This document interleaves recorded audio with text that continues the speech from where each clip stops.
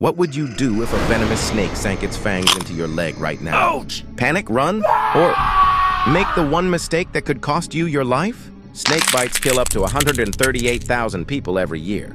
And here's the twist. They don't just happen deep in jungles. It could be on your morning hike, under your porch, even in your own garden. But here's the real danger. Most deaths don't come from venom itself. They come from panic and doing the wrong thing.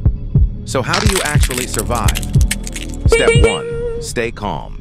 Venom spreads faster if your heart's racing. Think of your heartbeat as the venom's Uber ride. Don't give it the gas. Step 2. Keep the bite below heart level.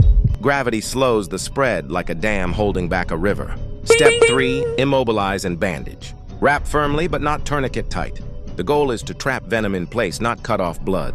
Step 4. Call for help fast. Help me! Anti-venom is the only real cure. Forget Hollywood myths. No cutting, no sucking, no whiskey. It's all nonsense. Step 5. Identify the snake if you can, safely. Don't chase it, but note the color, pattern, or snap a quick photo from a safe distance. Telling doctors which snake bit you can save critical time in choosing the right anti-venom. Here's the wild part. Snakes don't actually want to kill you. Most bites are defensive, not hunting. In fact, prevention is the ultimate survival skill.